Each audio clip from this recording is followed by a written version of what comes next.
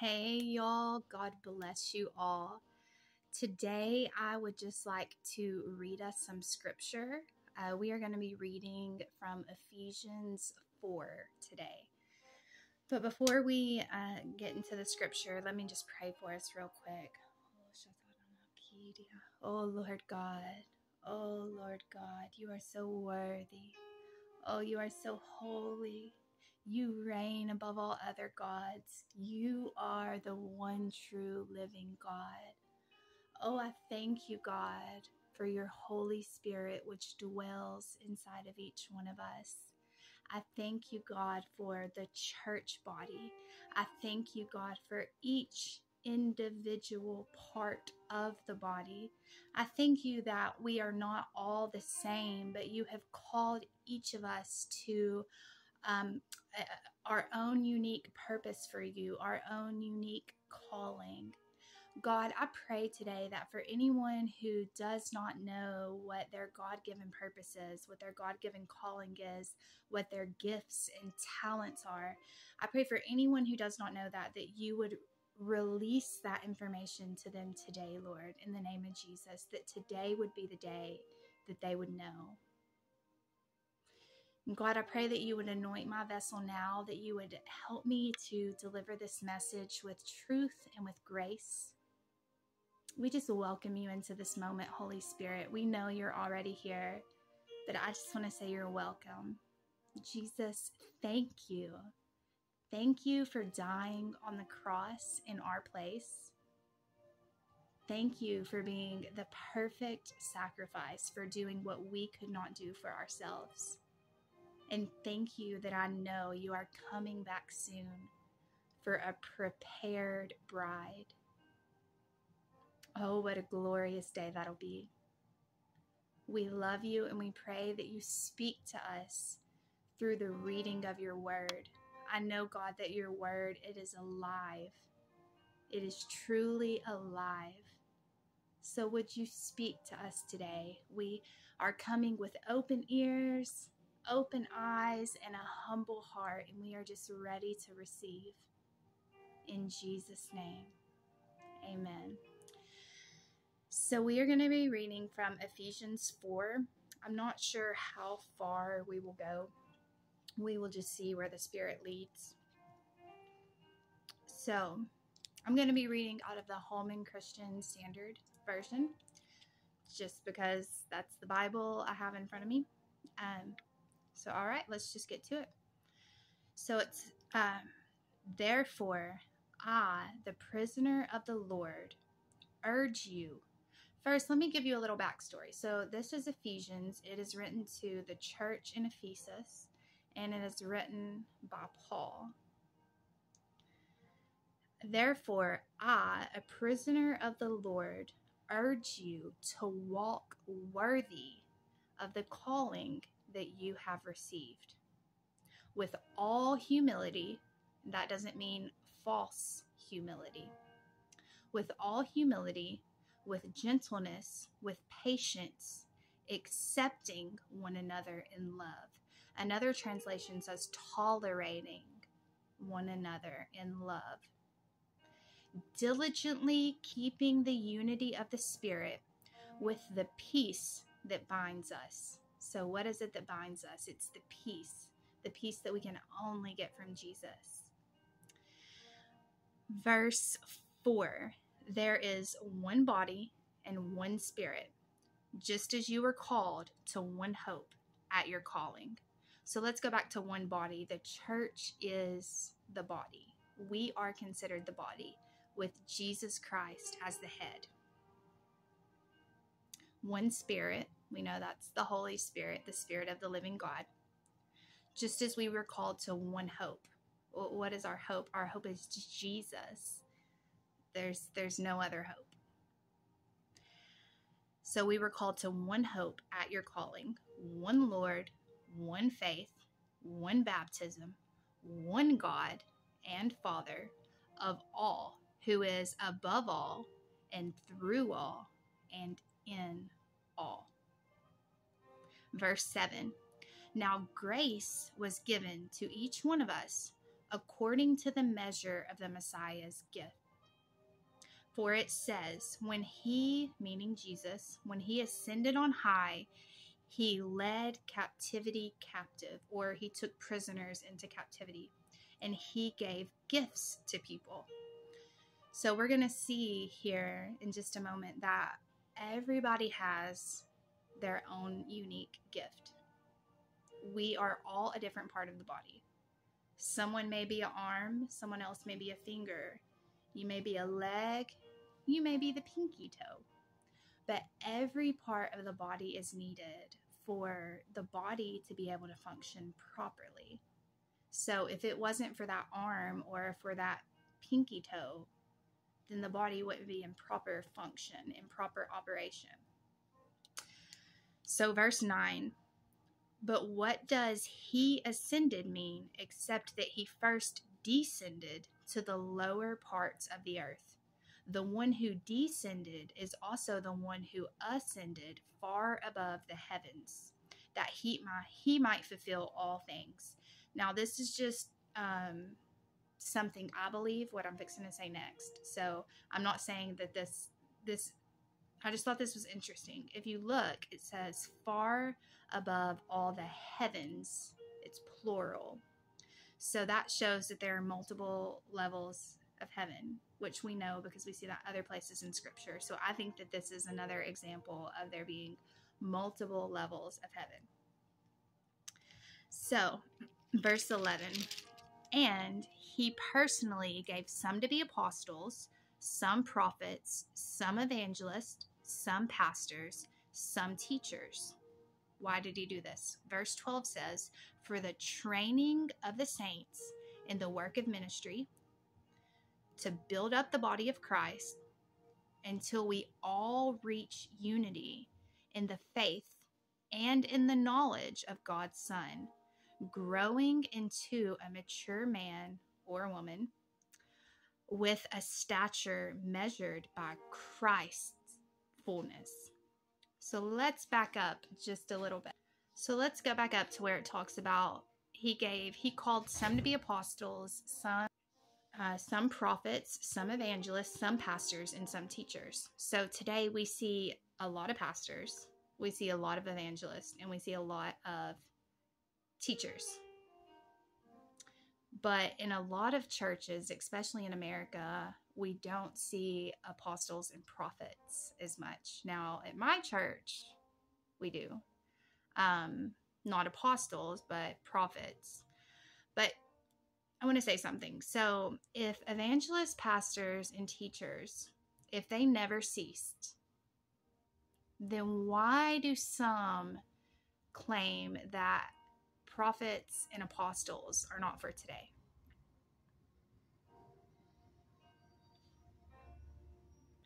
I mean, seriously, how does one justify biblically that the first two have ended? And if you can justify that biblically, please, I really ask you to leave a comment and provide me with some scripture that says that those two are not for today, because nowhere in scripture can I find that.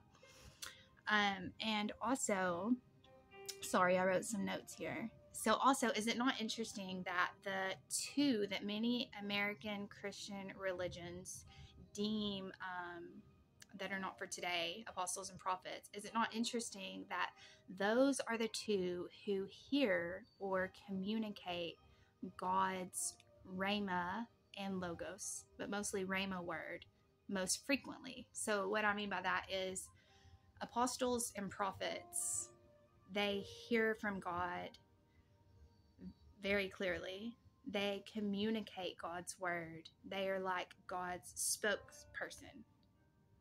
So I just thought it was interesting that the two that a lot of churches are trying to say, nope, we don't need that, not for today. Those are the two that hear from God the most.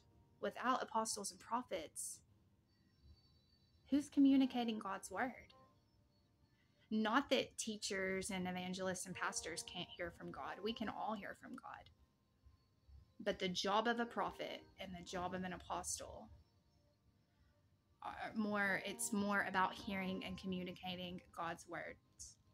So let's go to verse 12. It says, so he gave some to be all these different things. So why? We see it's for the training of the saints in the work of ministry, to build up the body of Christ. Verse 13, until we all reach unity in the faith and in the knowledge of God's Son.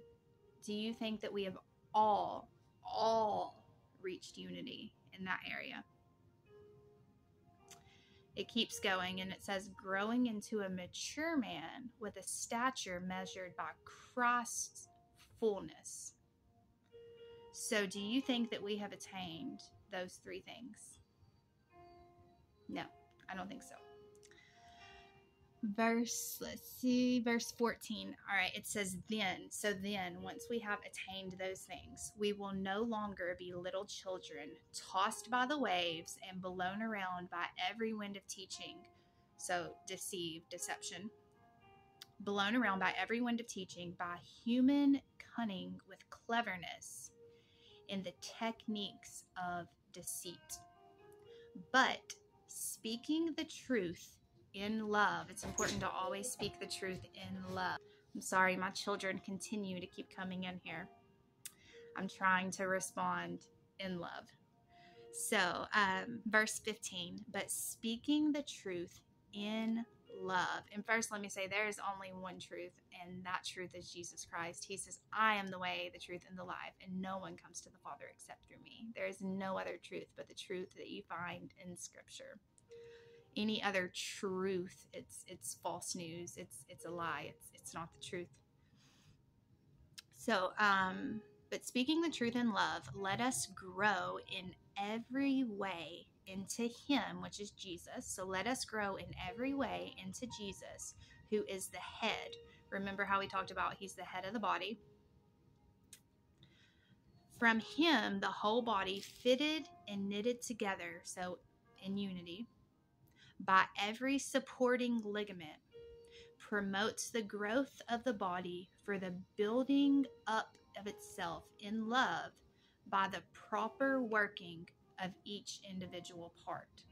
So what this is saying is we need every part of the body for the body to function properly. So what happens when we don't have sorry, I wrote my notes so tiny. So what happens when we don't have or we don't accept every one of these gifts, every part of the body? We must all do our part.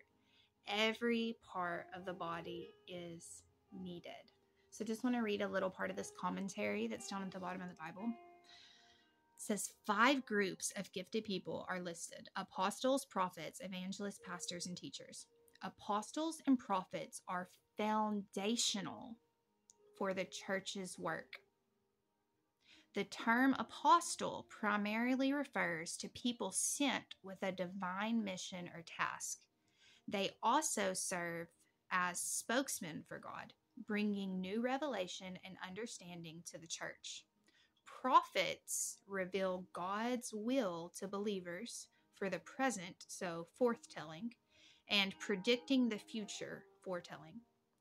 All apostles are prophets, but not all prophets are apostles. So evangelists are gifted to spread the gospel and to plant churches. Evangelists proclaim the good news in word and deed and instructs others in evangelism. Pastors and teachers share similar responsibilities. Pastors provide oversight, comfort, and guidance as the church's shepherds.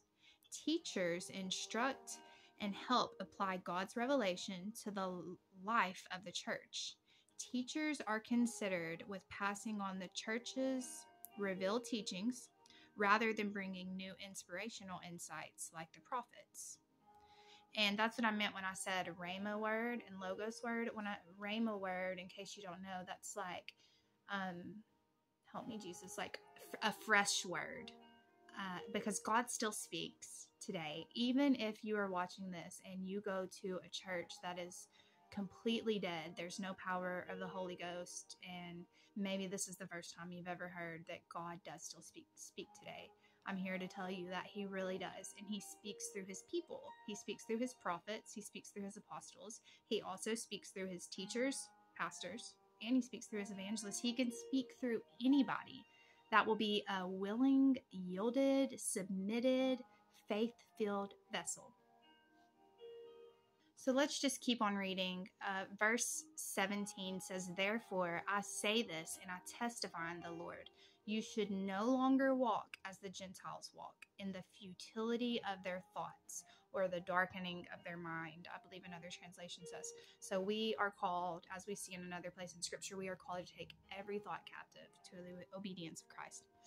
Verse 18, for they have darkened they are darkened in their understanding, and they are excluded from the life of God because of the ignorance that is in them, and because of the hardness of their hearts. They became callous, and they gave themselves over to promiscuity, for the practice of every kind of impurity, with a desire for more and more. So that's like greediness, never being satisfied. Only Jesus can satisfy. If we look to anything else to fill us or satisfy us, we are going to continue to want more and more and more and more, because it'll never be enough. That desire that's inside of us, that deep embedded longing to be filled, that is meant for God. That's why he put it in us. We are meant to long for God. We were created to want to be in constant communion with him. Verse 20, "But that is not how you learned about the Messiah, assuming that you have heard about him and you were taught by him, because the truth is in Jesus." Verse 22 says, you took off your former way of life, the old self that is corrupted by deceitful desires, and you are being renewed in the spirit of your minds. And you put on the new self, the one created according to God's likeness, in righteousness and purity of the truth. Verse 25, "Since you put away lying, speak the truth, each one of you to his neighbor, because we are members of one another." Like I said, we are all members of a one body, with Christ being the head. And if the body is not in unity, then it's not gonna really flow too great. You get what I'm saying? So verse 26 says, "Be angry, but do not sin. Do not let the sun go down on your anger, and do not give the devil a foothold," or an opportunity. So when we let anger or bitterness or jealousy or many, many other things boil up inside of us, take place in our mind, when we allow that to happen, that gives the enemy a foothold. That's an open door for him to come in and wreak havoc in our lives. Unforgiveness is also another one. Those things are not of God, and they do us no good whatsoever. So we have to shut those doors. Shut the door of anger. Shut the door of rage. Shut the door of bitterness and unforgiveness. We need to renounce those things and repent of them, so the door can be shut, and so the devil can be kicked out of our lives, in Jesus' name. Verse 28, "The thief must no longer steal. Instead, he must do honest work with his own hands, so that he has something to share with anyone who is in need. No foul language is to come from your mouth, but only what is good for the building up of someone in need, so that it gives grace to those who hear it. And do not grieve God's Holy Spirit. You were sealed with him for the day of redemption." Did you know that we can grieve the Holy Spirit? The Bible tells us that the Holy Spirit is a person, and he has feelings, he has emotions, and he can be grieved or quenched. And that's definitely not something that we want to do. Verse 31, all bitterness, anger, wrath, shouting, and slander must be removed from you, along with all malice. And be kind and compassionate to one another, forgiving one another, just as God also forgave you in Christ Jesus. Guys, if Jesus can forgive the men who were currently killing him on the cross, then surely we can find it in us to forgive whoever it is that has wronged us. I know that some of you have probably been through some very, very terrible, terrible things that caused you lots of trauma and lots of pain. I, as well, have been through some terrible things. But I had to find it in me to forgive my offenders, because if not, I could not truly be free. Forgiveness is not so much about the other person as it is about you. If you are feeling really, really bound in life, it could be unforgiveness. And God can help walk you through that. If you are struggling with forgiving somebody, take it to God and say, look, God, like, this person really hurt me. They really did me wrong. What they did was not right. But I don't want to hold on to this heavy yoke, this heavy weight of unforgiveness anymore.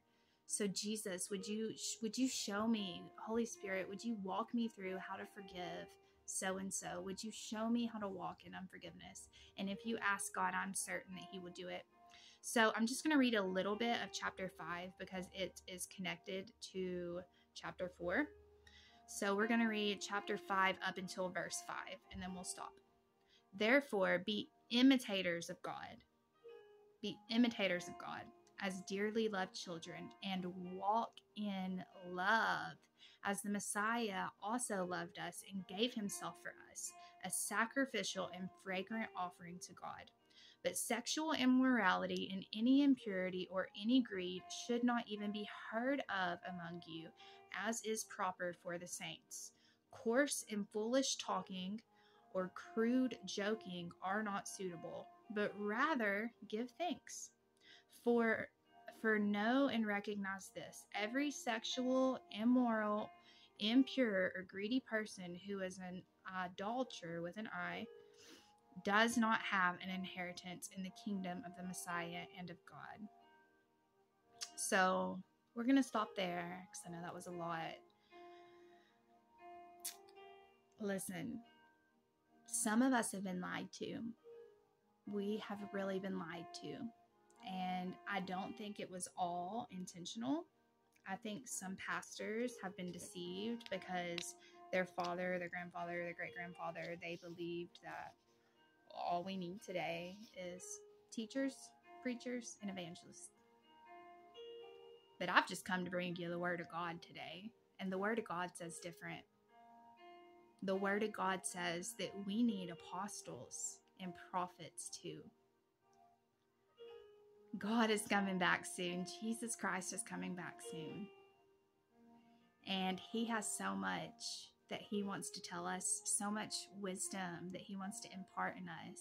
And I hear him right now saying that there are so many of you who have spiritual gifts, so many of you that are called to be prophets and apostles, but you don't know that, and you're not walking in that because you have been lied to. You have been deceived into believing that these things are not for today. God wants me to free you from that lie today and to tell you to step into your calling, to believe and receive. It is already inside of you. Whatever gifts God has given you, they are already inside of you. We just have to learn how to tap into them and then operate in them. And we do that based off faith. The Bible tells us without faith it is impossible to please God. So if you're not sure what your calling is, you know you're not led to be a teacher. You know you're not led to be an evangelist. It's not really your thing. You know you're not led to be a pastor. Maybe you're supposed to be a prophet. Or heck, maybe you're even an apostle. The apostles didn't die. I mean, the apostolic age did not end when the apostles in the Bible died. Acts 2 ain't through. The book of Acts does not say the end at the end of it. God intended for his church to continue on in these gifts. So will you do that? Will you be a biblical Christian? Will you walk in your God-given gifts and talents? Will you be the oddball? Will you be the one who stands out? Will you take that narrow path? God bless you. I pray this message has encouraged you and equipped you. Jesus loves you, and he has more for you. Whatever you're currently doing in your life, God has more for you. He has a deeper level of glory that he wants to unleash on you. He has a higher calling for you. He has more tasks for you. He has more people for you to go out and minister to. We all have a purpose. We all are a part of this body. And there's not one part of the body that God won't use if we will just yield ourselves to him. So God bless you.